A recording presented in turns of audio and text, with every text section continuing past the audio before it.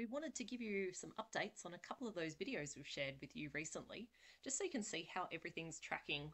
The first is the spring planting that we did, even though it was winter, and we started those seeds nice and early. We had them by the fire because we don't have heat mats. Well, what I want to do is just show you in this video what popped up and how quickly things popped up and how all that's kind of gone. The other thing I want to share with you is the flowers in the orchard, just to kind of show you how everything is flowering and what kind of future fruit we'll be looking at getting after doing that really big hard pruning.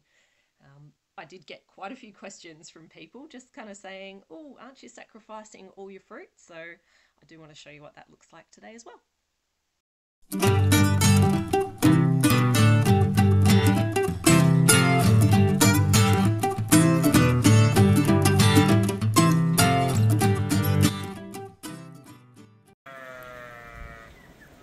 Good morning, it's Rachel here from Bush Edge Homesteading Australia. It's an early Saturday morning today and I thought I'd bring you outside. Sorry, early morning voice. Let's try that again. I thought I would bring you guys outside just to show you a few things that are going on in the garden, just to give you a quick update, particularly on the pruning that we did and how the fruit trees are going since then. And I also want to share with you a little bit on the planting that we did of seeds that we put by the fire and how that's gone in kind of that first week since we did the planting. Now, I want to start off in the orchard here though with you guys.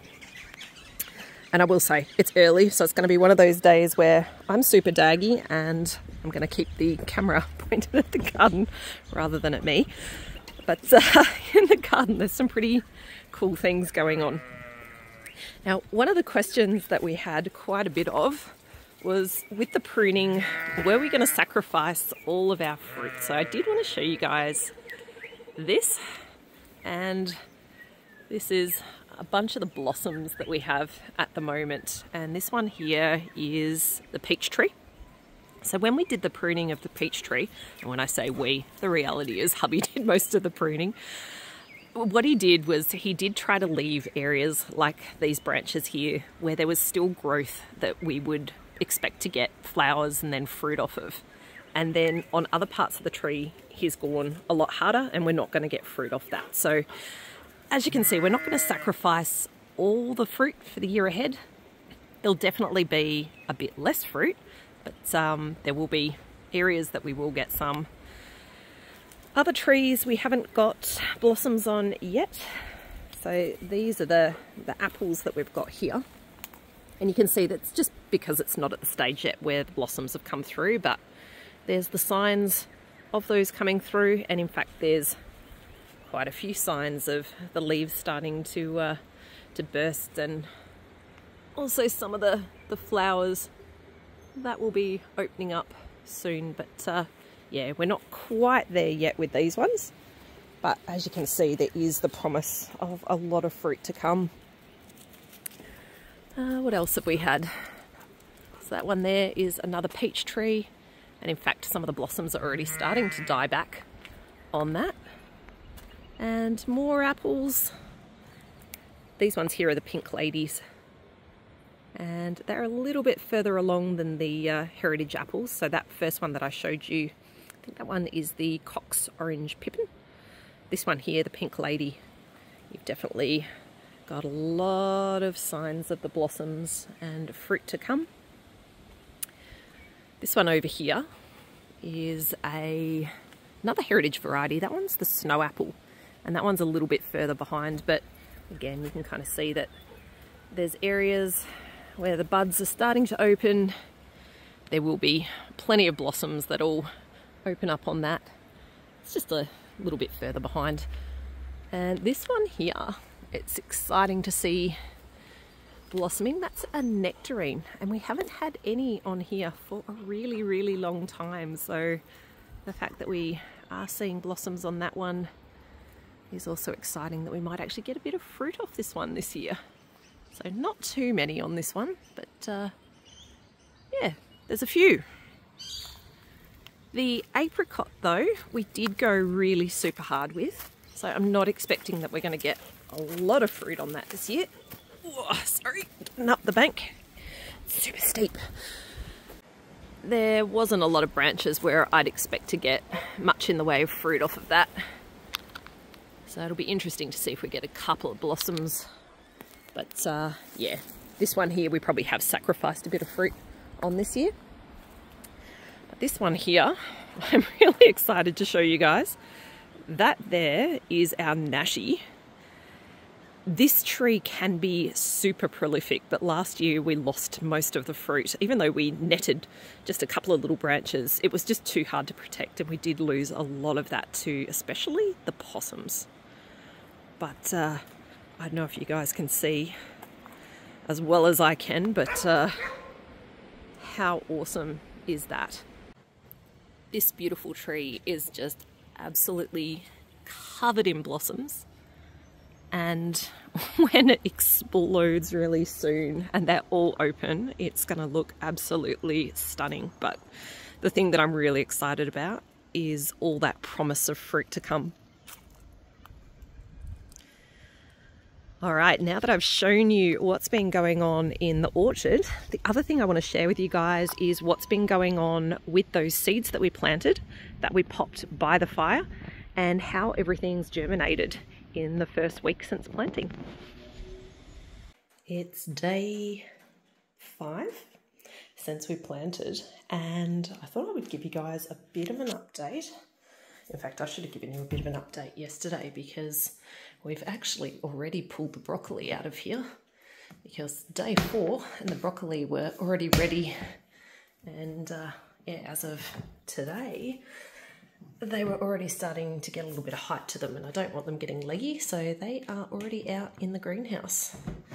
But there is a couple of other things as of day 5 that have also popped up, so I wanted to show you those as well. So let's have a bit of a closer look in here, and we can see that there is a little tomato plant already. Probably also noticed there was an ant there. One thing that happened is we had some ants come in with the soil. Now, one good thing about having this box is that they haven't kind of got out at all into the house anywhere. They are kind of contained in there, but yeah, there's definitely been a few ants in there.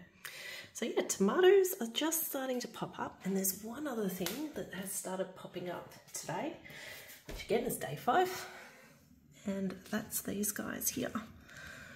And those ones, that's the basil plants. So they're only just starting to pop up, teeny tiny. Just, where are they? There. But yeah, there's a few of those that are starting to come up as well. Everything else is yet to move. And oh, the other thing that I've done is I've also put in some chili seeds as well now. I did forget to put in chilies when we planted together. So they're about a day behind all these other ones here.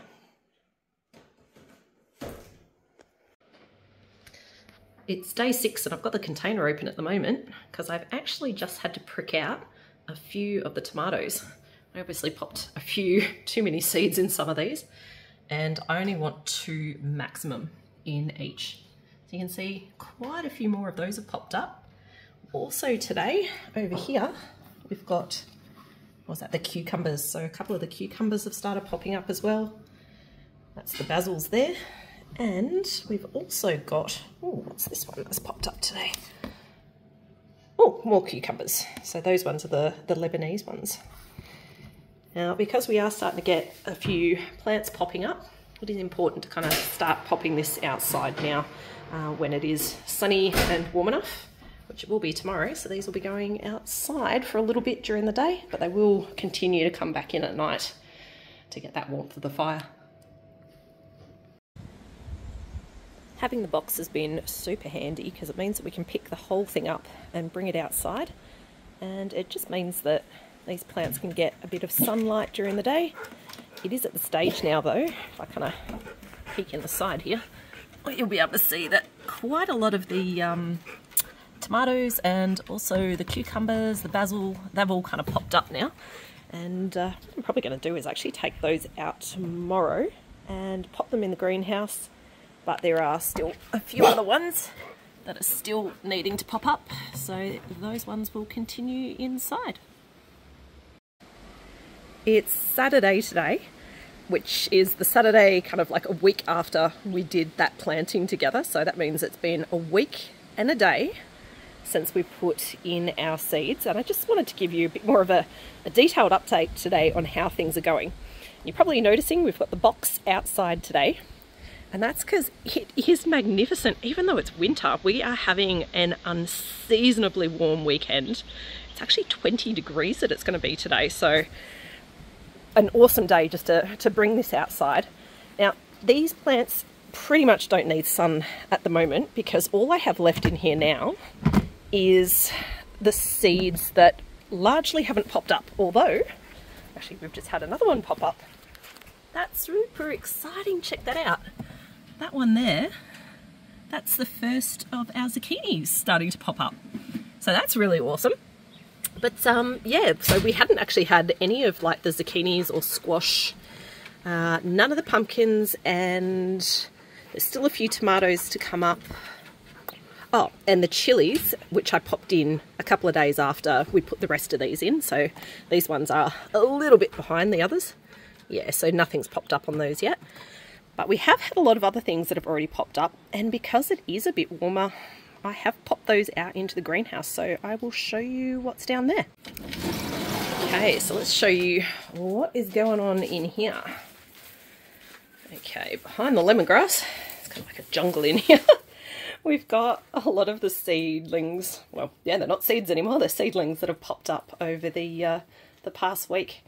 These ones here, the broccolis, they were the very first to pop up, and yeah, they have actually had a bit of a problem. Not sure if you can see here, but a lot of them are actually getting munched. So we've had a few issues with slugs and these tiny little snails starting to get stuck in. And in fact, it looks like they've actually just got one of our cucumbers as well. That's a bugger. Yeah. So what I have done is I have actually given just a bit of a all-over spray with just a bit of pyrethrum. It's probably one of the more natural type things that we do use a bit of, because I get this issue where I'll put seedlings in here and everything will just get completely eaten. So it's just a waste of time unless we've got some way to do a little bit of protection in here. And just a little bit of a light spray seems to do the trick. So I can see that we haven't really lost anything more since I've done that, which is good. Tomatoes, you can see lots and lots of those all popped up. Yeah, they definitely need a bit of sun now that they're at that level, so they all were kind of brought out here as they've been popping up. So you can see there's a few gaps in here, and that's where there is still a few up the top that haven't popped up yet, and I'm just leaving them inside for that additional warmth still. And yeah, as soon as they're germinated, they'll come out here as well. And oh, over here, that is our basil. So basil, again, being at kind of that level, needs a little bit of sun now, so that's why we brought that out here into the greenhouse too. And that is all of our cucumbers, the two different varieties. They were older seeds, so you can see we've got one here that hasn't popped up yet. I am kind of wondering if that will or not. We'll see, I guess, but yeah, we didn't get a huge level of germination when I think about it, considering I did put a couple of seeds in most of these and only one has popped up in most of the cells, and of course nothing in this one yet. Yeah, so that's essentially how all of our little seedlings are going at the moment.